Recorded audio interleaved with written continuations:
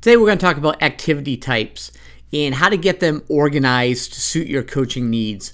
I highly recommend that you spend a little time thinking about these and how you're going to use them as a coach. They can make adding workouts to a library and retrieving them later a lot easier and save you a lot of time.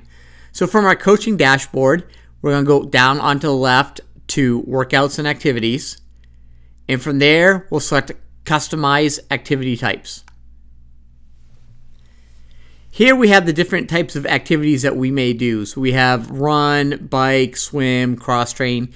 You can see a variety of different activities. And inside each one, there are different options that are sub-menus to that type of activity.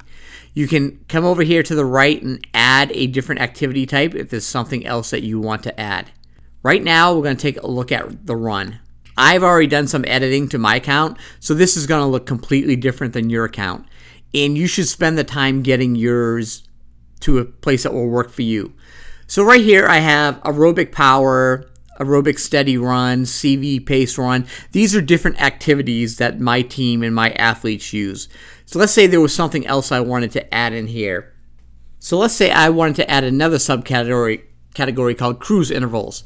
When I come down the bottom, I see add new run subtype. I'll call that cruise intervals. And then I can add my subtype. Now I can have workouts that are under my cruise interval category that I can easily add to my calendar.